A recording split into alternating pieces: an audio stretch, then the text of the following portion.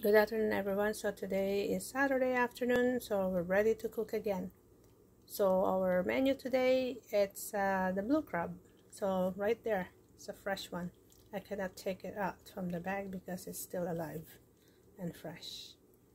But anyway, so we will cook it in the coconut milk. So we'll use two cans of coconut milk, excuse me, and then 1 teaspoon of salted shrimp paste, or we call it bagoong in Tagalog, in the Philippines.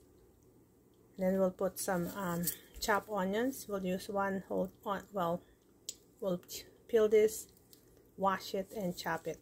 Okay, and then we can also add red string beans on it. We'll have to just cut this into 2 inches, and then of course we'll wash this first and cut it in 2 inches.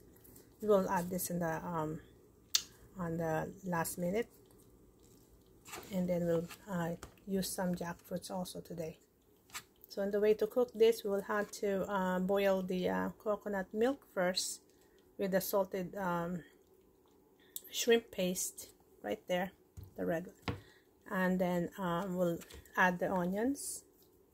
So let it boil, and then we'll put the or you also can put the jackfruit too at the same time to boil it until the jackfruit is cooked, because the jackfruit is it's a little hard to cook, so you will have to wait for a few minutes on that to cook that first, and then we'll add the string beans, and then we'll add the blue crabs. Okay, so we'll just let it boil until it's cooked. It's very easy to cook this recipe, this menu. Okay, so that's it. Yeah, I'll see you later, and thank you for the likes and subscribe. See you soon. Take care. Bye.